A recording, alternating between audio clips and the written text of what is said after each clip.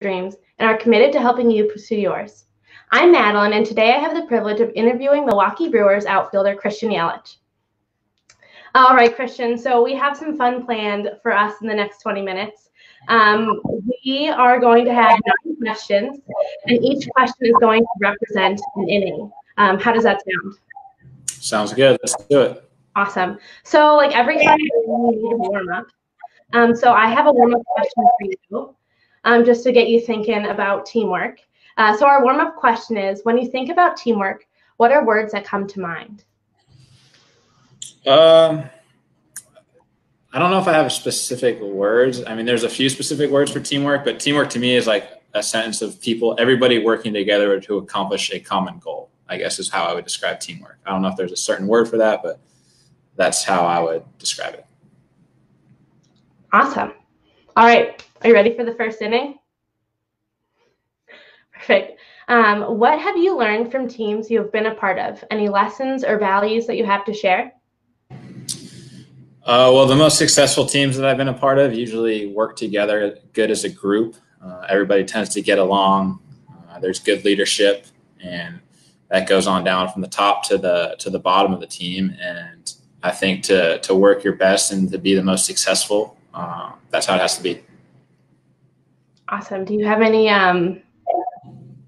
No, that's awesome. So third inning. No, we're on the second inning. Sorry. Second inning. Thinking outside of baseball, how have non-traditional teams like family and friends shaped your idea of teamwork? They've been supportive throughout my life. There's a lot that goes into a career like the one that I've gone down that path.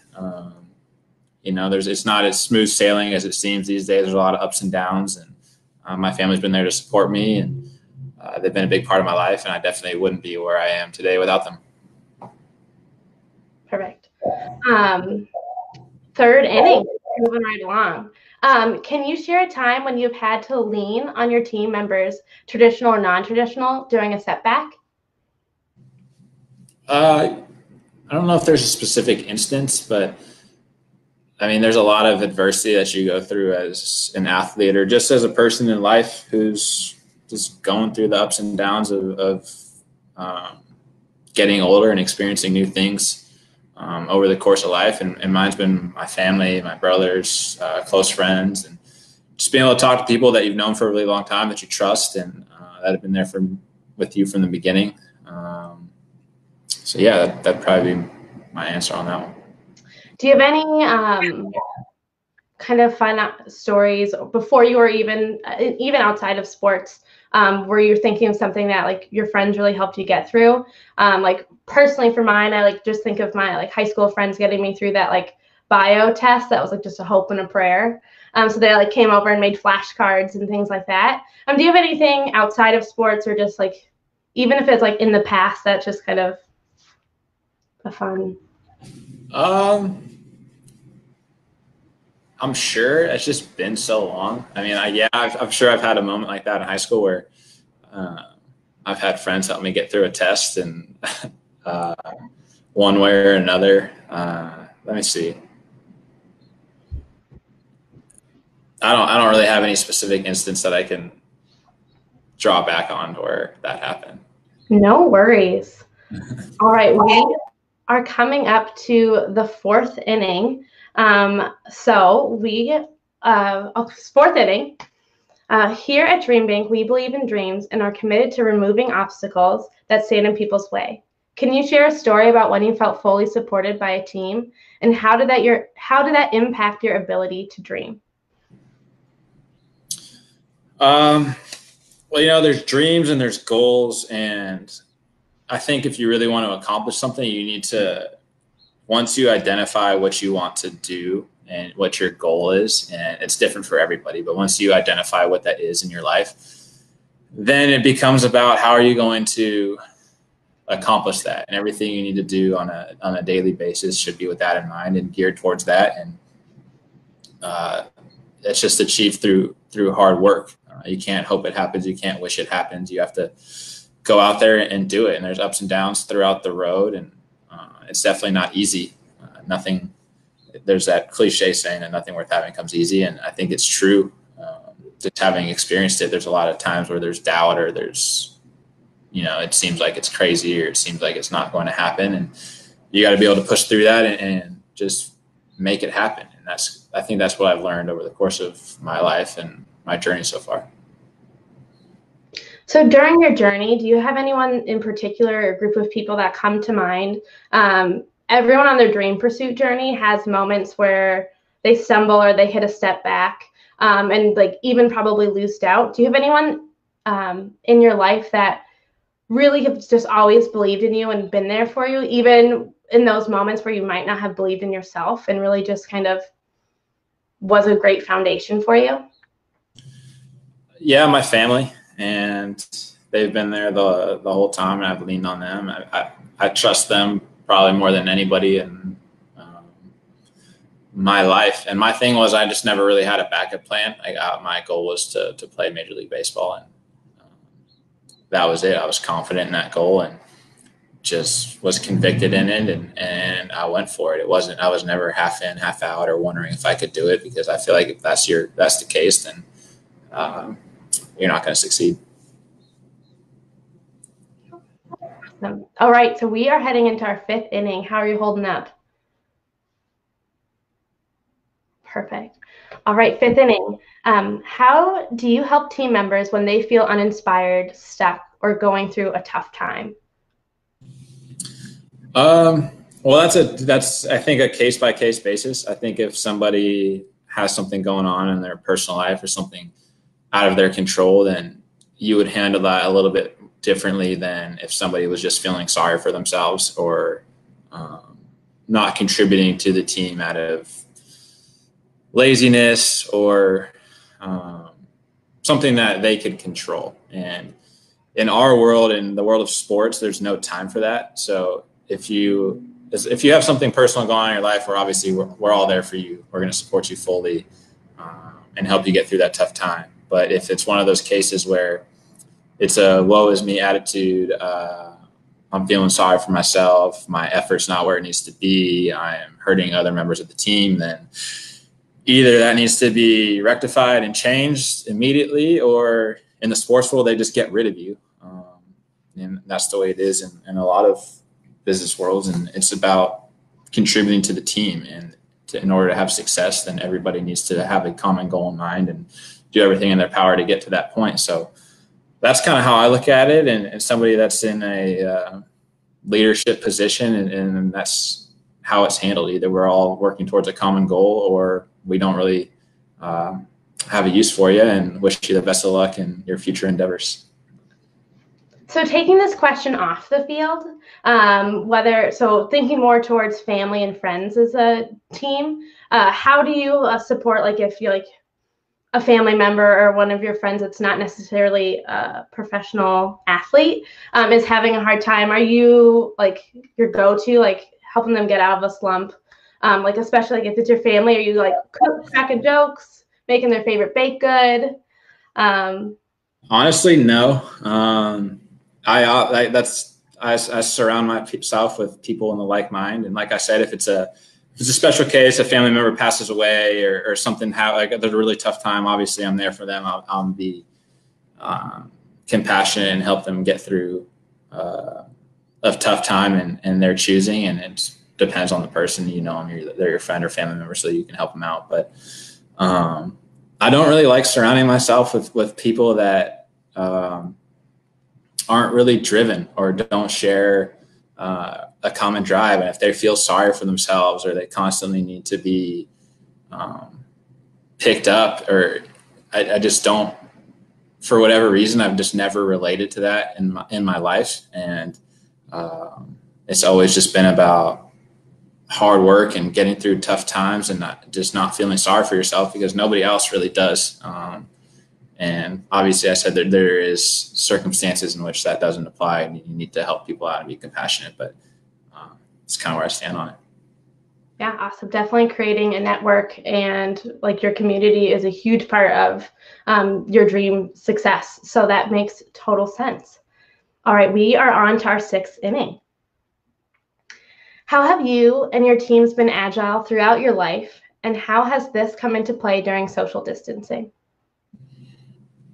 I think this is a unique time in everybody's lifetime, and just doing the best you can to stay with your family, or if you're not with your family, you're finding ways to hopefully keep yourself busy and pass the time, and try and stay safe and keep everybody that you know safe until this is all wrapped up. I think we're all looking forward to the day where we can go back to living a normal life. But until then, it's just been a unique time trying to watch shows, pass the time, doing honestly whatever. I think there's good and bad days. Some people, some days are easier than others, and just getting through them one day at a time. So thinking about just being agile with the team and before social distancing, was there ever a time, and like I said, it doesn't have to be just your team on the field, it could be family, friends, where you've had to be like agile as like a team or a little cohort and like pivot, and kind of you had one plan and then something popped up and then you just had to kind of think on your feet and quickly come up with a new plan, whether it was on the field or in a different team setting? I can't think of a specific instance, but I think your ability to adapt and adjust in your life is important. Things don't always go according to plan, and there's obstacles in your life, or if something really good happens in your life that you didn't foresee, and you need to adjust to that. And I don't ever think that you should put timetables or set certain expectations for yourself or your family or your friends, and give them a timeline, because you really just don't know. Too many things happen in life that are unpredictable, and you should have your goals in mind. But if obstacles pop up that get in the way, you need to. It's not, I guess, for lack of a better word, a death sentence on that dream or that goal. It's just an obstacle in a way that got to figure out a way to get around it. And I guess that's situation dependent, and depending on how good or bad it is, and you just go from there. Awesome. So we are entering into the 7th inning. Can you tell us about a time you came into a team that was already formed?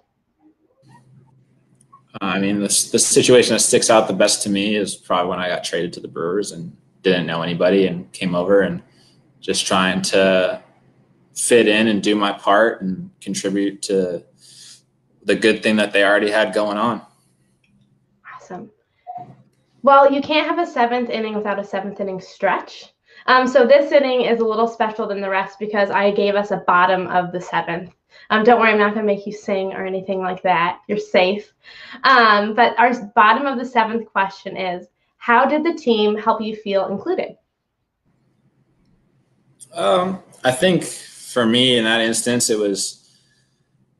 I always just felt that, baseball players are a lot of the same people, and we have a lot of good leadership and a lot of good human beings on the team. So honestly, after the first few days, I felt like I'd been there for a really long time, and that's only grown over the years. And it's a credit to ownership, the front office, council, and the way they run the organization and the team from the top to the bottom. And they've done a great job in establishing that culture, and it's something that we're looking forward to continuing.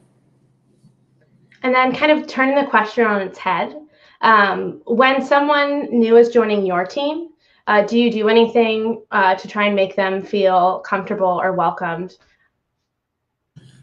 I'll always introduce myself, welcome them to the team, and obviously, having been in a similar situation, I understand what the process was probably like, or where they're feeling, or what they're at that point, and you try and accommodate them and make them feel as comfortable as possible so they can contribute in a positive way to the goal that we're all chasing. And the quicker they feel comfortable and the quicker they feel like they can contribute, then the better off for them and for everybody else.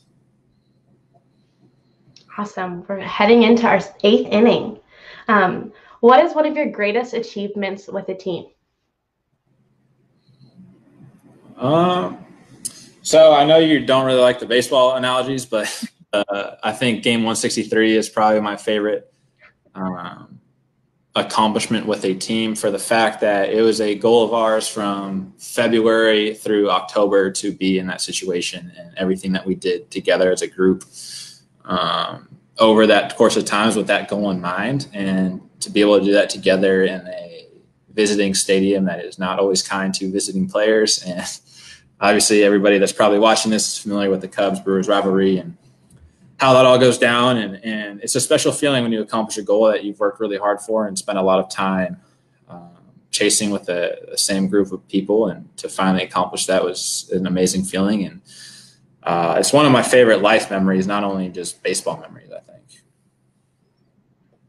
That's awesome.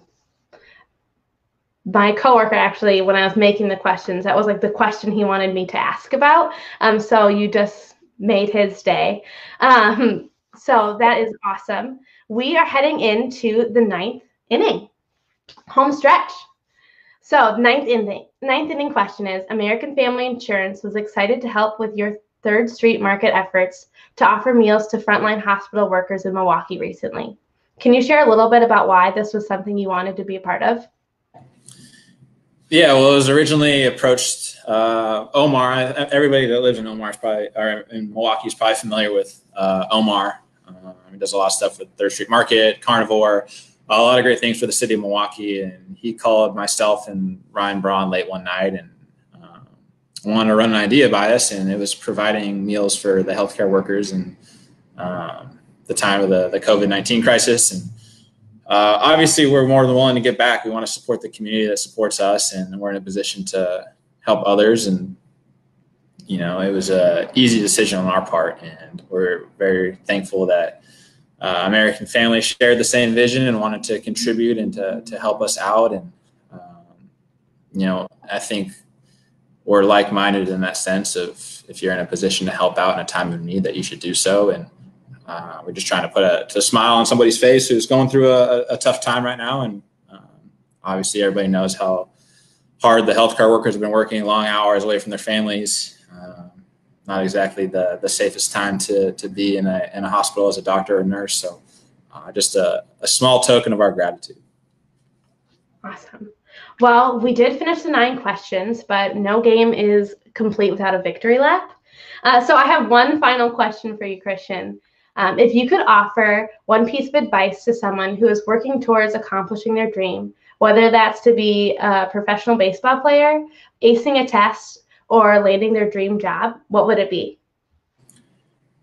I think enjoying the process of getting to your end goal, whatever that is. I think sometimes people are so goal oriented and they have the blinders on, and they always just think like, hey, once I get to this point, everything's going to be great. It'll be what I've been working for my entire life. And they don't really take in everything that's happening around them, which is a lot of great things in the process and the journey of getting to that point. Because a lot of times it's not an overnight success story, and it's something that takes months, years, maybe even longer. And I think oftentimes just speaking from experience, oftentimes once you get to that end goal and accomplish what you've set out to do, it feels special, but a lot of times the memories or the experiences you've had along the way are just as special, and you shouldn't really be so goal focused, goal oriented, where you miss out on all that.